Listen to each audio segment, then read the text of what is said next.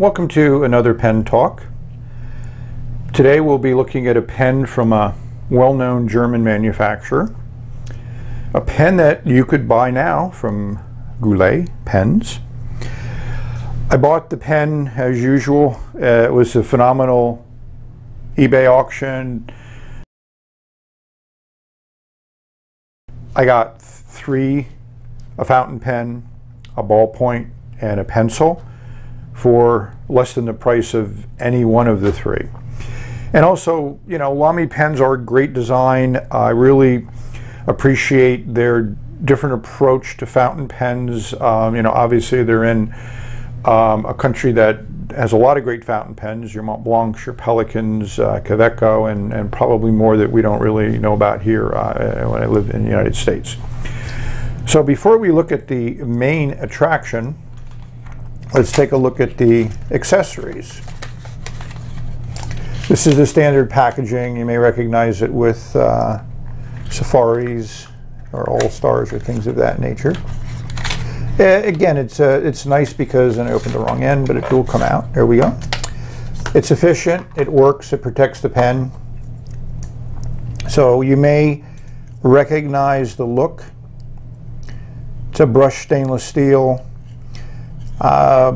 They're excellent construction, excellently well made. The logo's printed at the top.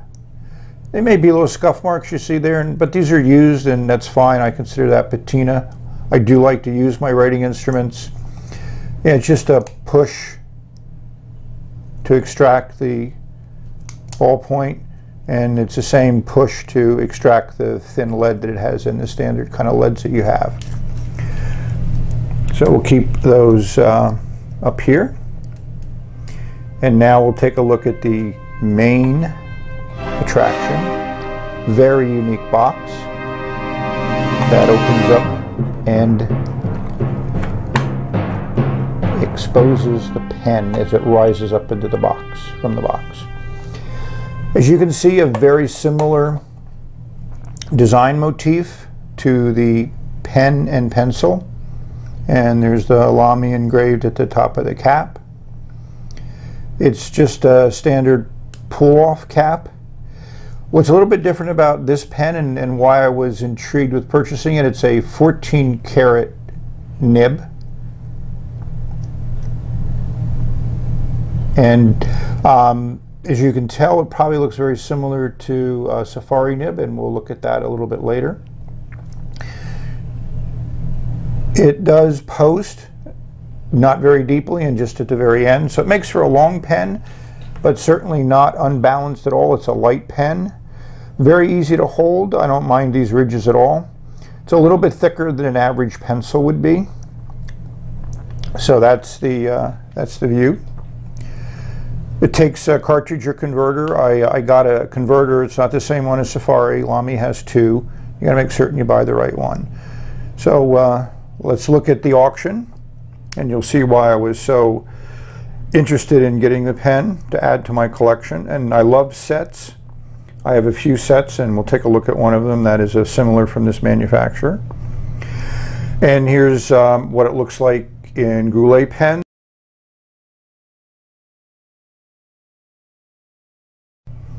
And also from Amazon.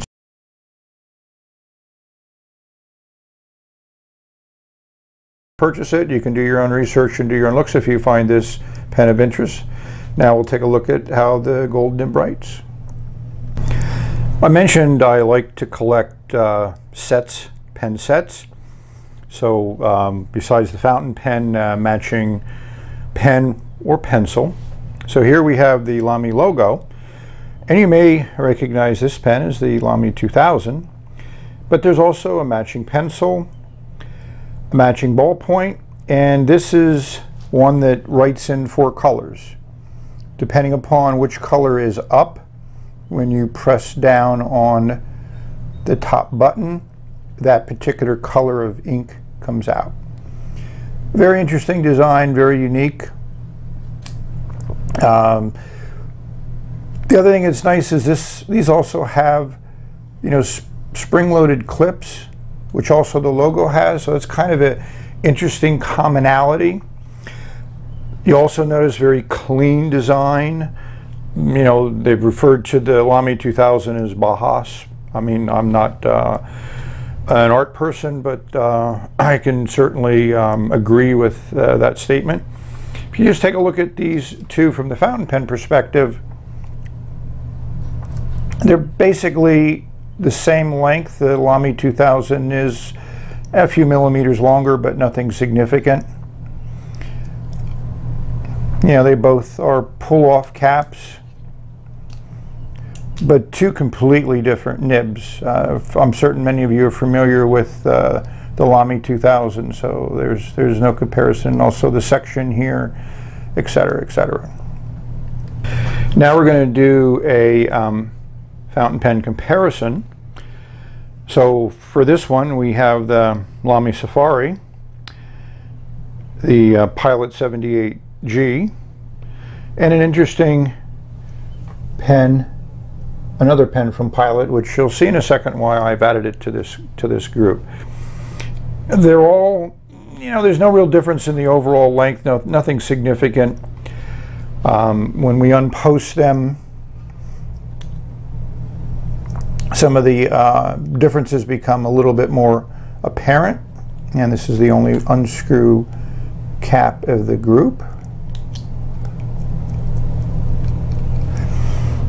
So the Lamy Safari is obviously the longest one, and the other three are pretty much the same length. So let's take a close-up look at these nibs. And as you can see, they are very similar. They're probably replaceable. The feed looks the same. So maybe my camera will pick it up, but this 14 karat nib was put on by the original owner. And as you can see, there's some marks as the person who installed this nib may have had some difficulty getting it into place. But you could get a gold nib for your Lamy with a logo that I bought like this. 78G is a more traditional nib, not the slip-on kind. It also has a unique feed.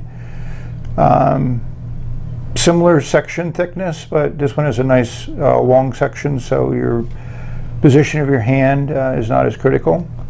And then I brought this one in because you may have seen some of my other videos that inexpensive pens have these slip-on nibs. I call them slip-on nibs that kind of push on. So this is one from Pilot. Both of these are fine. Obviously the Pilot one is a Japanese superfine. So let's take a look at how this puppy performs. Tough choice on inks. Nothing really said put me into the Lamy logo. So pulled out one I haven't done in a review before. I got this ink about a year or so ago when I was looking for some interesting blues, and it is definitely an interesting blue ink. To me, Private Reserve can sometimes be a little bit long drawing, but in this fine point, hopefully that won't be a challenge. As you can see, the ink is blue. There's no other way of describing it. I bought the Lamy converter.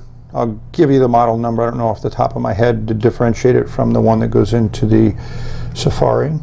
Yeah, just a standard draw up some ink. And it drew up a little bit of ink. There we go. I'm not going to fill it. I need to understand this pen. I think from a reviewing perspective, some people like to use a pen for a while before they do the review, and I certainly think that that's appropriate. Others like to say, oh, my first impressions, which sometimes may or may not last. But we'll have this one. I'm not going to post it because I don't think posting adds much to it. And for some reason, I just have a lot of ink on my hands. So we're going to experience the first writing together.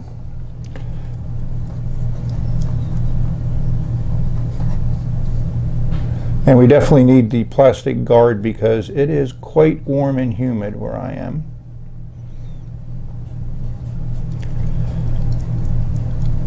So my first response is it writes like a Lamy Safari, only it's a soft nib.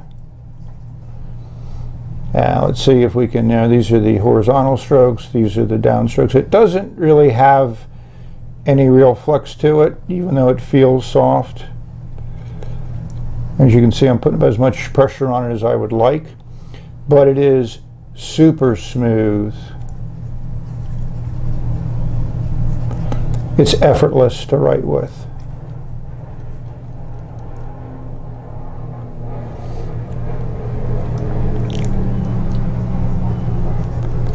I don't know, I have to say that this is a unique writing experience for me.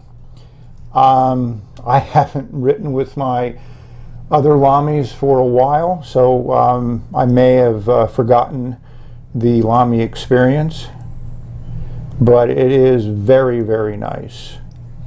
So I will have to revisit those and take a look at what they're like. So hopefully you found this interesting. So thank you for watching, and may all your writing experiences be pleasurable, and may you have many.